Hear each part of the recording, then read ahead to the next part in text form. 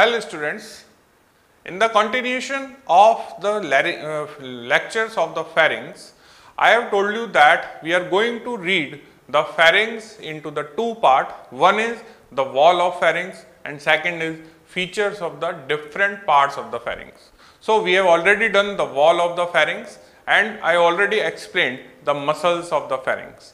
Now, we will discuss about the parts of the pharynx and their features. So, the first part is features of nasopharynx. So, what is nasopharynx? So, nasopharynx is the most superior part of the pharynx. Now, when you will see the pharynx, I already told you that pharynx is a tube which is made up of the muscle and the uppermost part of the pharynx is known as nasopharynx. So, what is the extension of the nasopharynx and boundaries of the nasopharynx? So, when you will see the nasopharynx, it is situated, lies posterior to the nasal cavity and superior to the soft palate. So, the first and most important landmark comes is posterior to the nasal cavity but superior to the soft palate. Now, where is the soft palate? Now, this is your soft palate.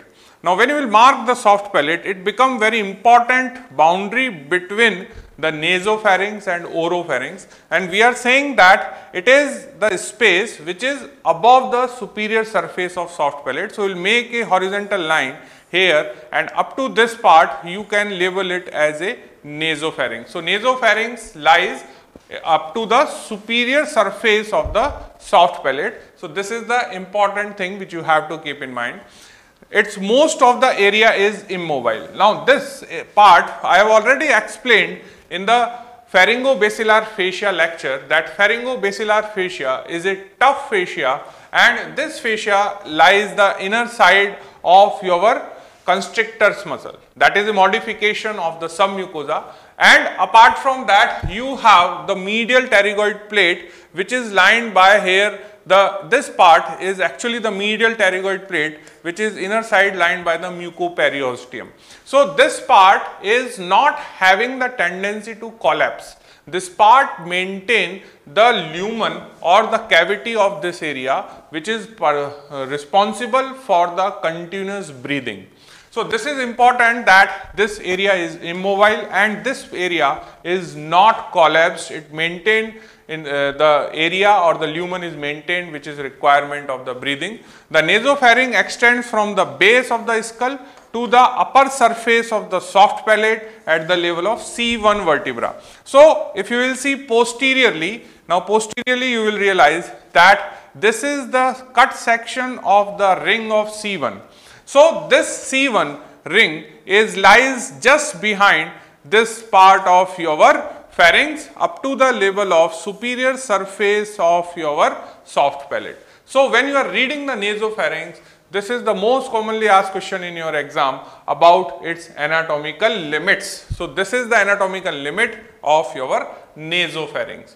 Now, in this diagram, if we will cut the pharynx from posterior side, that means if I will cut this posterior pharyngeal wall in the midline from the raphe, because anteriorly you know that the pharynx is deficient because of the multiple openings.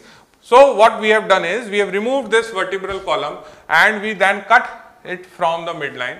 Now, when you will see after cutting the midline portion in the posterior side of the pharynx, you can see from posterior side this is your posterior opening of the nasal cavity into the pharynx. This is the posterior opening of your oral cavity into the pharynx and this is your opening of larynx.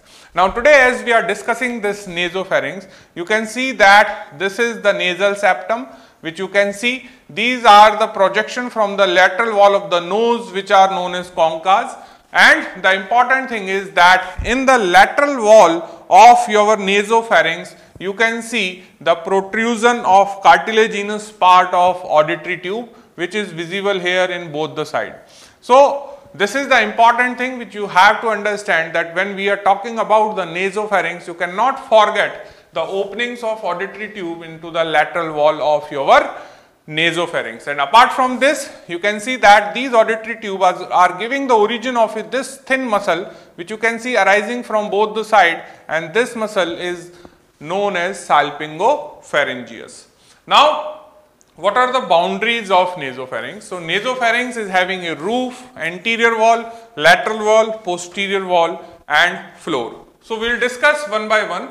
First is the boundaries of structures in the anterior wall. So, when you will see the anterior wall is having a communication anteriorly with the nasal cavity, which we just discussed.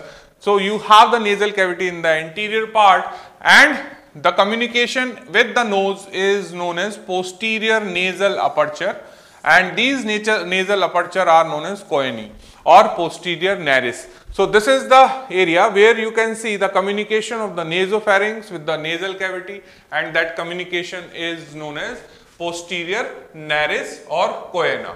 Then you have the roof. Now, the roof is something which is formed by the bones which you can see here, and it is mainly formed by the sphenoid bone, and it is contributed posteriorly by occipital bone. So, these are the two bones which are contributing in the formation of the roof of your nasopharynx. Then you have the posterior wall. Now, when you will see the posterior wall, it is formed continuous sloping surface with the roof. So, this is a sloping surface where you have the continuation of the roof with the posterior wall. The important thing which you have to understand that the posterior wall lies in front of the C1 vertebra, which I just told you that there is a ring shaped cut section of the C1 vertebra, and we have seen that the anatomical limit of the nasopharynx is up to the C1 vertebra. So, this posterior wall of the pharynx up to the C1 vertebra, which is contributing or which is actually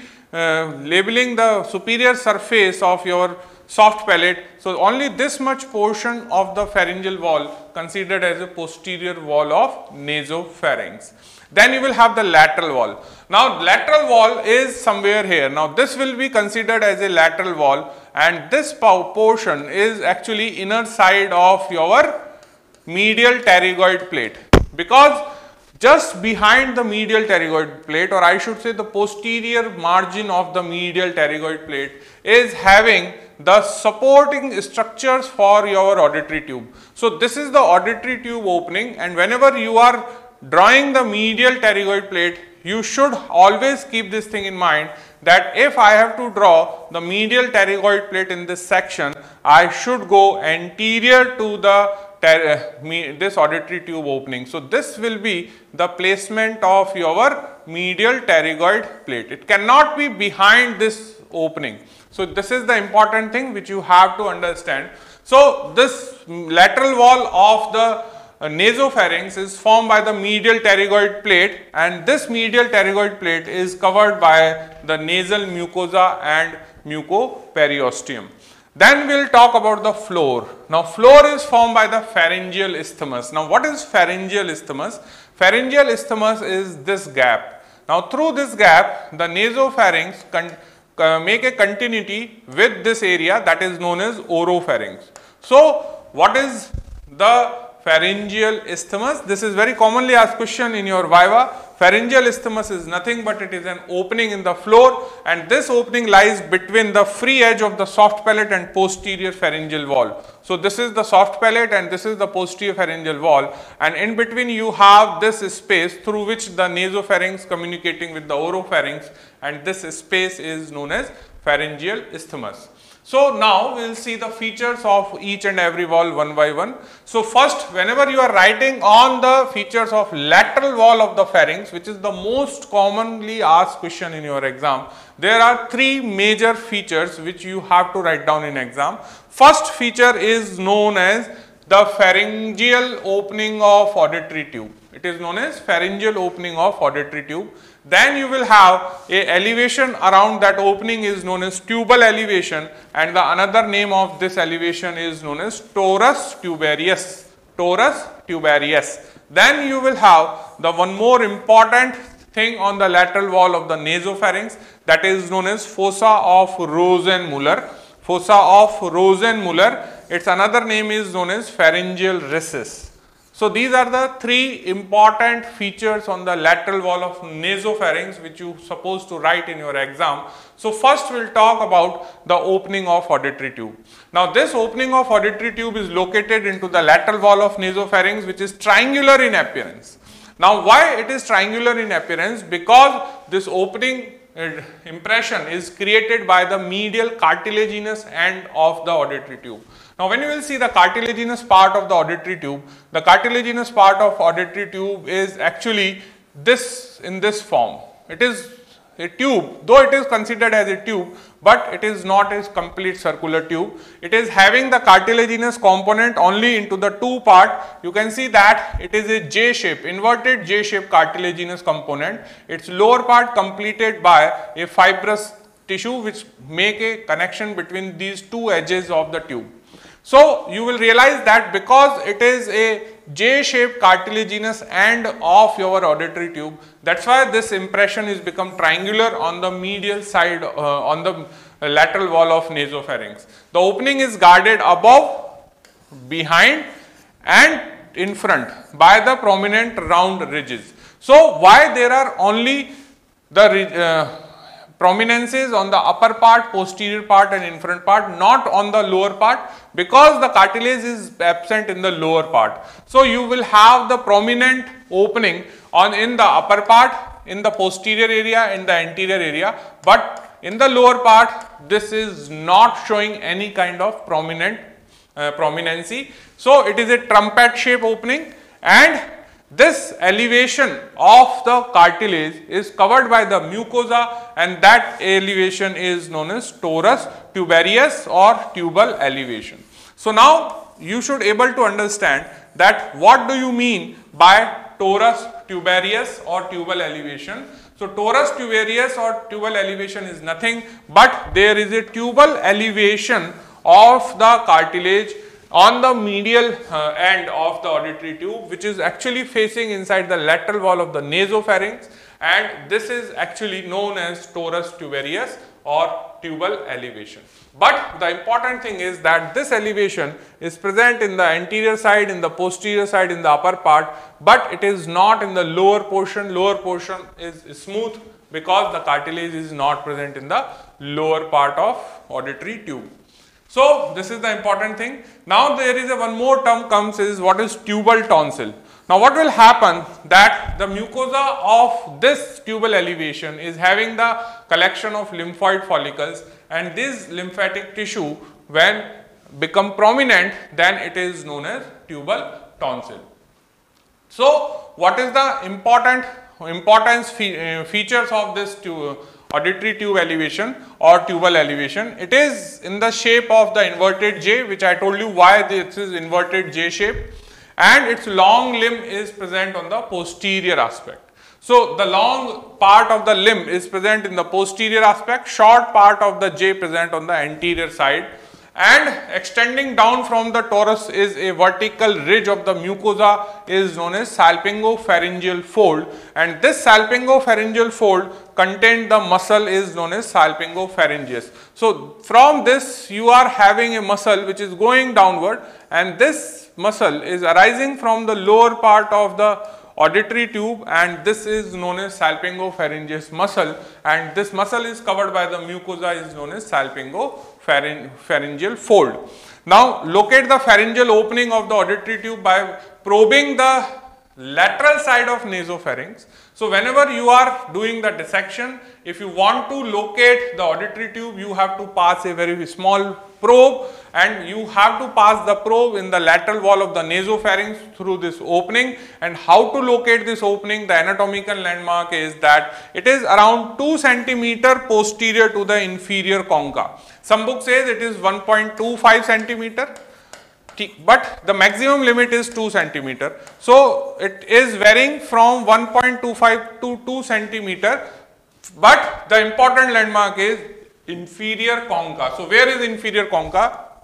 This projection is known as inferior concha, which is a projection of the lateral wall of the nose. Now at this level you can see that auditory tube is present, and the distance between these posterior border of the nasal concha and the auditory tube is somewhere around 1.25 to 2 centimeters from its posterior end. So you have to understand this part, which is a very commonly asked question, that when you are going to locate the medial opening of auditory tube, how you mark it. So this is the criteria to mark. Then there are two terms which comes, one we have already discussed is known as TORUS TUBARIUS, but there is a one more term is known as process TUBARIUS. So what is process TUBARIUS? Process TUBARIUS is a bony part, while TORUS TUBARIUS is a feature produced by the cartilaginous protrusion into the nasopharynx. Now this process TUBARIUS is actually a bony projection which is a part of your medial pterygoid plate. Now when you will see the medial pterygoid plate, this is your medial pterygoid plate. Now you are seeing the inferior side of the base of skull, but when you will keep it in anatomical position, now you will realize that the auditory tube is running just adjacent to the base. So this is the auditory tube which is running just along the base of the skull, and just below this auditory tube there is a small projection is present in this posterior part of your medial pterygoid plate. Now this projection which is present here is known as process TUBARIUS. That is known as process TUBARIUS. So you have to keep this thing in mind that process TUBARIUS is a bony projection. It is a part of medial pterygoid plate, and above the process TUBARIUS you will have a notch on the posterior part of the medial pterygoid plate. That notch actually accommodates the medial end of the auditory tube. So this is the important thing. You always keep in mind the difference between the process TUBARIUS and TORUS TUBARIUS. TORUS TUBARIUS is a opening is a elevation in the lateral wall of nasopharynx, while the process TUBARIUS is a bony landmark on the posterior border of medial pterygoid plate. Now what is the role of this pharyngotympanic tube or the auditory tube? The role is that this tube interconnect the middle ear cavity with the nasopharynx. So it is important because air pressure in the pharynx is the same as the air pressure outside the tympanic membrane. What does it mean? Now suppose this is your middle ear cavity, and this middle ear cavity is connected with the this nasopharynx, and nasopharynx is open anteriorly to the atmosphere by the nose. So whatever the pressure is here and whatever the pressure outside this here, this is the external acoustic meatus, that means your external ear. So the pressure here and the pressure here is same because this external acoustic meatus is communicating outside to the environment, and this nasopharynx is communicating outside to the environment with the nose. But now this is a closed cavity which is actually lined by the tympanic membrane on one side. So on this tube you can see that outside there is a pressure, environmental pressure, on the inner side there is environmental pressure. So it is important because the air pressure in the pharynx should be the same as the air pressure on the outside of the tympanic membrane. So the pressure should be remain same on both the side. So this tube ensures that pressure in the middle ear, that is on the inside the tympanic membrane, is maintained equal to the atmospheric pressure. So once this pressure is equivalent to this pressure, then the pressure inside this cavity should be equivalent to this and this pressure. Clear? So ultimately there are 3 points where the pressure should be same. One is nasopharynx, one is external acoustic meatus, and one is tympanic cavity. Now this tympanic cavity is having the connection with the nasopharynx, that is auditory tube. But the problem is that this external acoustic meatus is having outside communication, so it is having the atmospheric pressure. The nasopharynx is having the outside communication with the nose, so it is also having the atmospheric pressure. Now this tympanic cavity should also have the pressure equivalent to the atmospheric pressure, which is maintained by this connection or this auditory tube. Now if the pressure will change into this tube, into this tympanic cavity, then person will have the effect on the tympanic membrane, because the pressure outside is always remain equivalent to the atmosphere. So if inside the pressure will high, then it will bulge out. If the pressure is become low, then it will retract, and in both cases the person will feel pain into the ear. So this is the important thing, that this tube is helpful to maintain the pressure on both the surface of the tympanic membrane, because the outer surface is also communicating with the atmosphere, and inner side through this auditory tube it is also communicating through the atmosphere. Now what is pharyngeal recess or fossa of rosenmuller? This is another important feature on the lateral wall of the nasopharynx.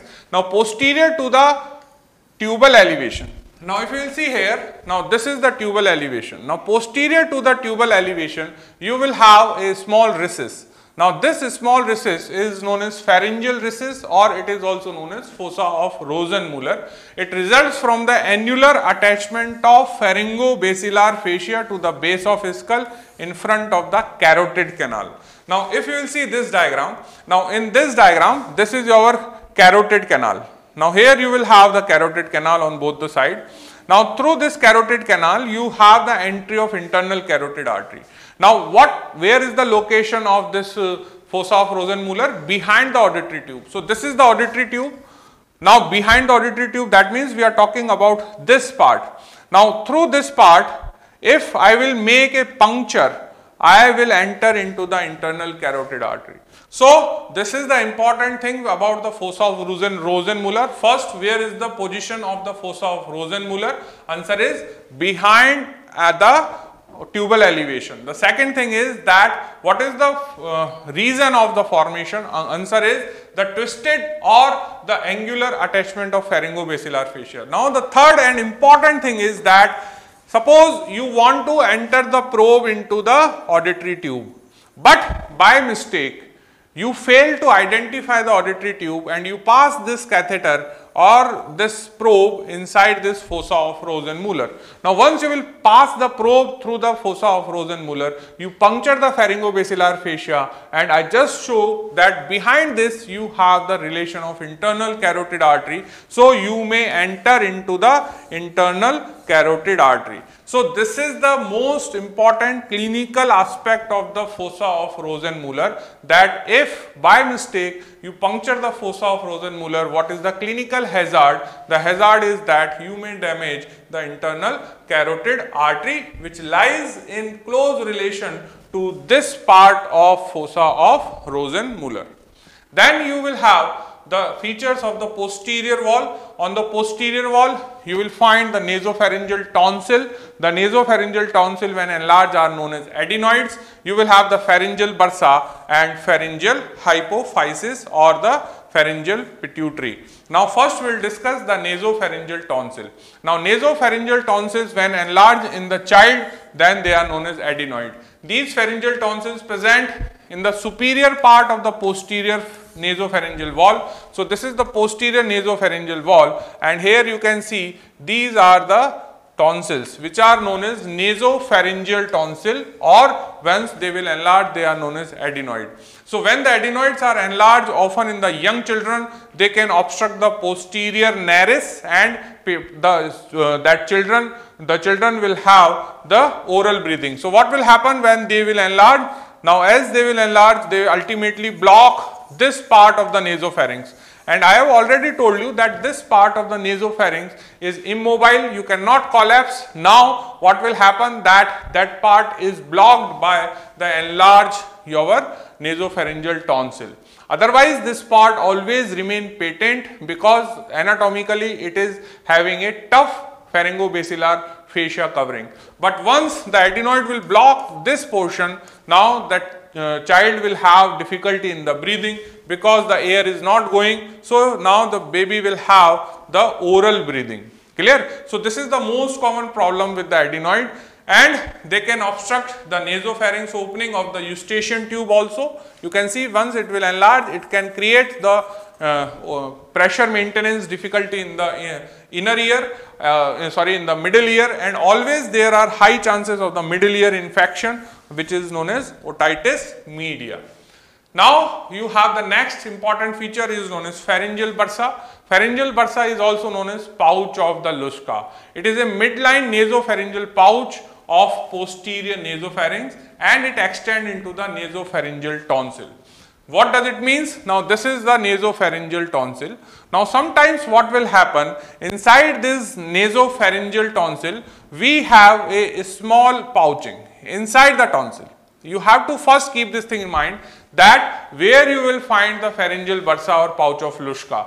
Pouch of Luschka or pharyngeal bursa is present inside the nasopharyngeal tonsil. This is the first and most important thing. So once you will dissect, you may not find this pouch. Because this pouch are not a constant finding, or if it is present, it is inside this nasopharyngeal tonsil. It is a midline structure, and this is actually the remnant of the communication between the nasopharynx or the cranial part of the foregut and notochord. So what is the actually the embryological process is going on? That notochord is here. Now this notochord which is present here is having a communication with the cranial most part of this foregut tube, and generally what will happen that this connection will lose out and it will disappear. But sometimes the connection will persist and some cartilaginous cell growth is present in this pouch, and if this pouch is there, it is always present inside the nasopharyngeal tonsil.